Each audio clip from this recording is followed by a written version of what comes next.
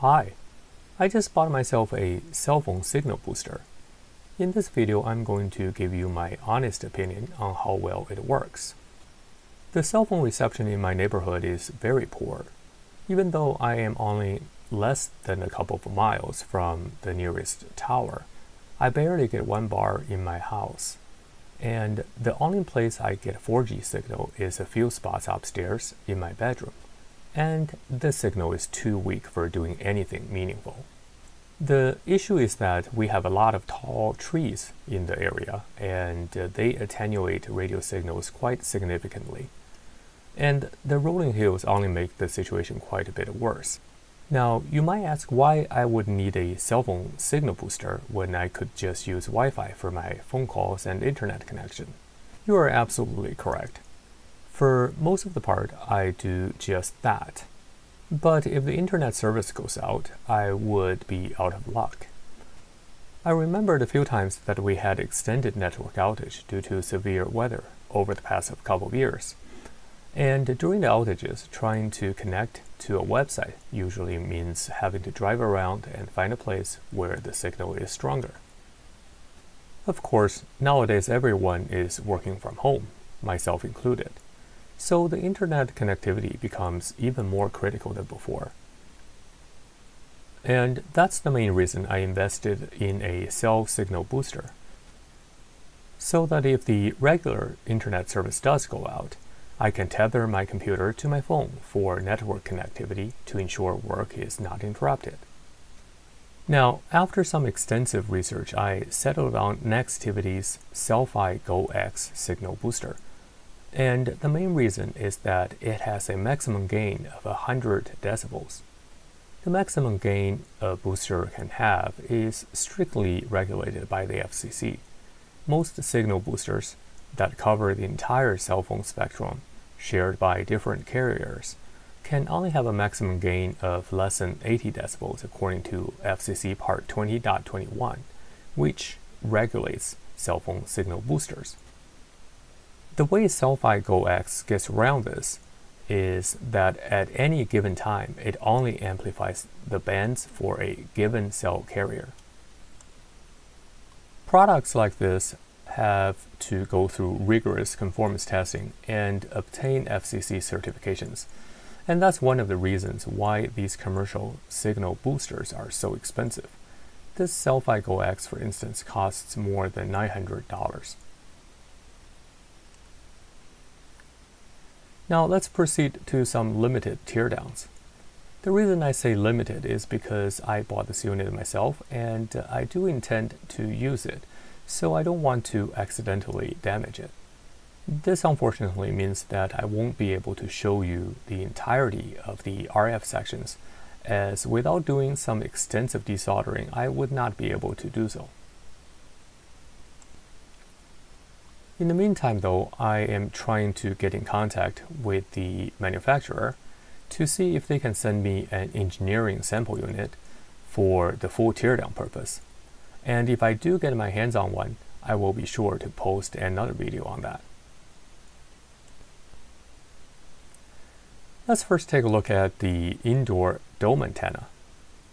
This is a broadband antenna that covers from 698 MHz all the way up to 2700 MHz.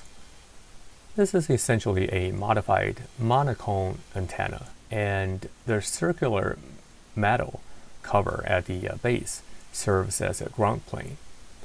This antenna is vertically polarized, and obviously it is omnidirectional given its symmetrical nature. The high bandwidth is achieved using the graduated cylindrical cross-section construction here. The outdoor antenna is a wideband LPDA antenna. LPDA stands for Log Periodic Dipole Array. I wasn't able to open this one as it was sealed at the end, but you can easily find pictures online. LPDAs are sometimes confused with Yagis, as they look pretty similar, but the main difference is that in an LPDA, all elements are actively driven, and its wideband attributes to the different length of the dipole arrays, whereas for a typical Yagi antenna, there is only a single driven element.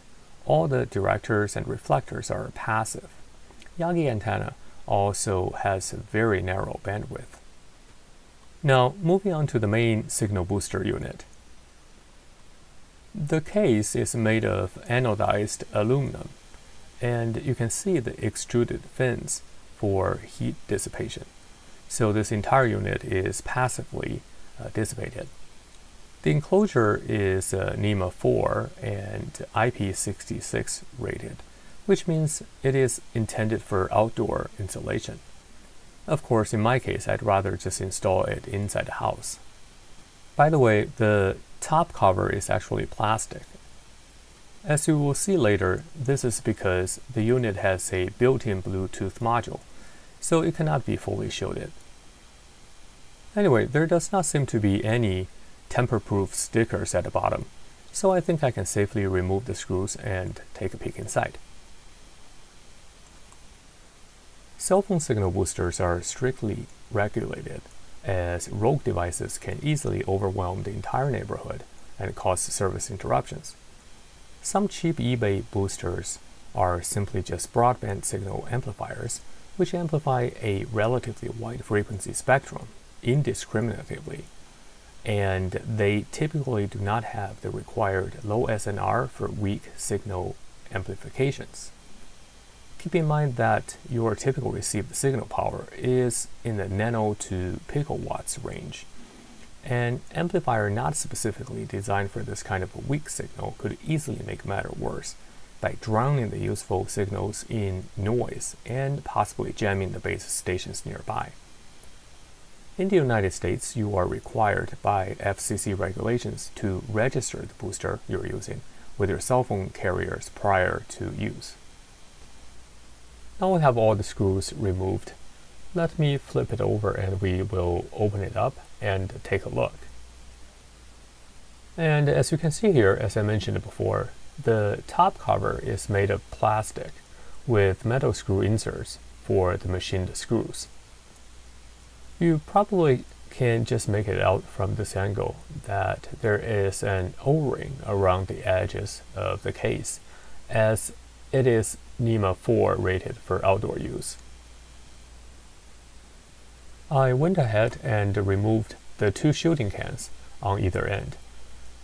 These are molded brushed aluminum cans.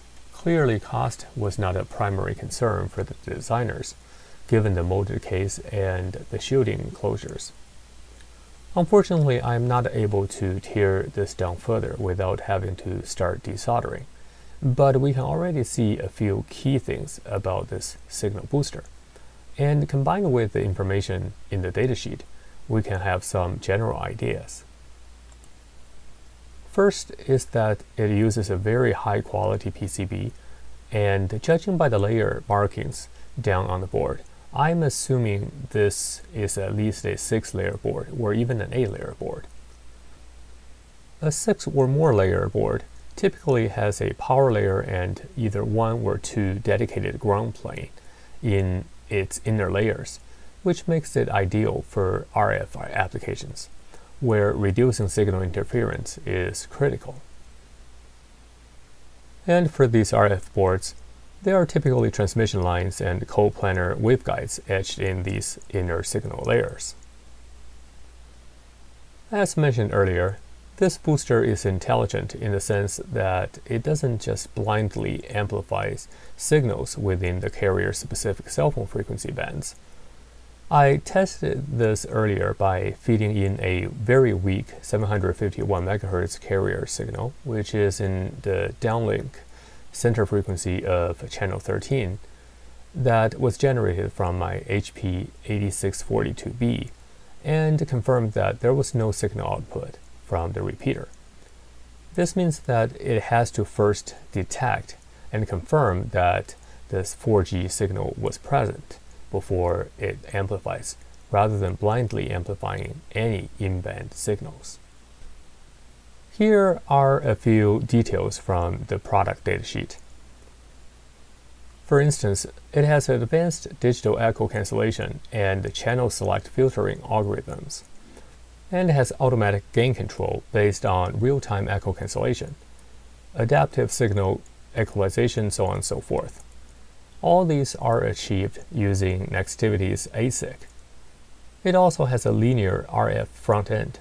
This is important as linear RF front end helps eliminate intermodulation distortion, which improves signal quality. In this kind of signal boosters, echo cancellation is key. Without it, some of the amplified signal would get picked up again by the antenna, and it would easily create a positive feedback loop and jamming the signal, making the signal booster useless. Note that the echo cancellation needs to be applied to both uplink and downlink signals, which are on different frequencies within a given frequency band. This GoX booster also has two sets of radios, one for sending and receiving in the lower bands, such as band 5 and 13. These are sub 1 GHz bands. And the other radio is for the higher frequency bands, such as band 2 and 4, which are around 2 GHz frequency range. Because an ASIC is used in this product, I'd assume there's some kind of digital filtering implementation. For instance, matched filters for the echo cancellation. With the shielding cans removed, you can see that there are roughly 3 sections. Towards the left, that is the RF section for the outdoor antenna side. On the right-hand side, a similar RF section is for indoor antenna side. In the middle section, there is some DC to DC converter circuitry towards the top, and then there are 2 shielded cans. One can might be for the Bluetooth, and the other presumably is for the ASIC processing circuitry. And here you can see a close-up picture of the PCB antenna for the Bluetooth module. Let's take a closer look at the RF section on the outdoor antenna side. The most prominent feature is this Sonics antenna module. I can't find any datasheet for this module, but given that cell signals are fully duplex, meaning that sending and receiving happening at the same time, this module could be a duplexer. And from this angle, you can see some impedance matching business going on inside this antenna module. I couldn't find any information on the SMD chips seen here, but the ones with 6 pins could be SAW filters, and the larger black chip could be some kind of amplifier chip. This is just my guess, of course. The circuitry on the indoor antenna side is quite similar to that in the other RF section. The antenna module here is positioned on an angle, presumably to maximize RF isolation. And we see similar soldering patterns on both sides of the RF sections. Not entirely sure what these are, but it could be for heat sinking purpose for the RF power amplification devices on the other side. Again, that's just my guess, without taking the board out. It does make sense though, as the heat sink fins are on the other side of the case. Now let's take a look at the app that controls the GoX signal booster. The app can be downloaded from the App Store, and if you open up the app, it actually communicates with the booster via Bluetooth. And it's pretty impressive at how far the cell phone can be away from the booster and still able to control it. I'm right now in my basement, and the booster itself is mounted 2 floors above me. Now, the obvious con to that is, since there is no password protection, anyone with this Wave app can control your booster and its operations, settings, if he or she is close enough to your house.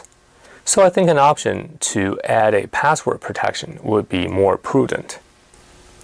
And another thing I wanted to point out is this app is actually not rated very high. And the main reason I saw online is that there's no way to exit this app. In fact, the only way you can exit it, I tried, is you can't use this exit, for instance, and there's no menu option to exit it either. The only way is to kill it. So you have to go here and close all. But of course, that's not very convenient. So there's something that they still need to improve upon. And so here we're greeted with this status page, and I'm going to go through each of the options very quickly so that you get an idea of what this app does. So now let's go to the settings, and here you can see we have operator and currently selected as Verizon, and you can select amongst many of these carriers. Now, the reason I mentioned why we limit at one carrier at a time is really not a technical limitation. It's purely by FCC regulation. Because this Cel-Fi amplifies signal up to 100 decibels, and the only way it gets around the limitation is to limit by one carrier at a time, which actually is exactly what I want, because I'm at a place where the cell reception is really poor, so I wanted as much amplification as possible. And let's see what else. The booster name, we don't really care. And software version, oh, by the way, this is automatically updated, so if you open it up, it detects a newer version. It would automatically download and copy it onto the firmware. And then you have this antenna settings, and under which you have antenna position test. And this is actually very useful when setting up your antenna, because you can record at up to 8 positions the different signal strength and pick up which one points to the strongest signal direction, which I use this, by the way, to set up the antenna. And now we come down to booster settings. And interestingly, you can see this, we do have two modes, one mobile, one stationary. And what I know is that Cel-Fi Go has two different versions. One is Go M, which is for mobile. One is Go X, which is stationary. Now, as far as I can tell, the only difference between that is the maximum amplification for the stationary is 100 decibels. For the mobile, I think it's I can't remember, it's 75 or 80 decibels. Now, interestingly, you can switch these around. In fact, I tried this before, and what really happens is if you select mobile, it will re-flash the firmware belonging to that mobile version onto your device. And we have many bands we can select from and to be able to amplify. The reason I only selected 13 is that sometimes I notice the phone actually doesn't really care which signal is stronger. Sometimes it picks up the weaker one if I have multiple enabled. Unfortunately, in my neighborhood, the only strong signal comes in is from this band 13. But as I will show you a little bit later, we can enable other radios. In fact, this unit has 2 sets of radios, and it can pick up one higher frequency band and one lower frequency band simultaneously. So if you want to drill into a little bit more detail, you can see the channel settings here. And again, we have this band 13 selected with a central frequency of 751 megahertz. So now let's move to the Advanced tab. And here, let me show you some of the important features. By the way, so right now you can see that we're only using one radio, and radio B is not used. So let's actually go back. I wanted to show you one thing is right now you can see we have 4 bars, but I wanted to show you that this in action. So let me come back here, and let's just for the moment select band 2 to let it be selected. So what's going to happen is here you will see that both sides are started to rescan. And now actually the radio is turned off. So you can see right now I only have 1 bar. That's because the signal strength is being averaged. So here in my basement, actually I don't have any reception at all. So hopefully this will drop out relatively soon. So let's wait for 1 second while it is scanning. And we'll see that right now we indeed do not have any 4G reception. Right now the bar is gone, so let's just wait. And hopefully, let's just see if it drops out. Of course, I can always just turn off the radio to show you that, but I think this will give you long enough. Yep. So now you can see that the signal is dropped off. So it's an X here. So there's no signal. So basically, that's the situation I'm in without this booster in my basement. There's no signal at all. But it will scan for a while, and while it's scanning, I will show you some of the what are some of the parameters here. So you can see that we have the bandwidth, with the download central frequency and upload central frequency. And how this booster works is it transmits and receives on 2 separate frequencies. And here we have this physical cell ID, which is PCI. And the donor RSSI is your received signal strength indicator.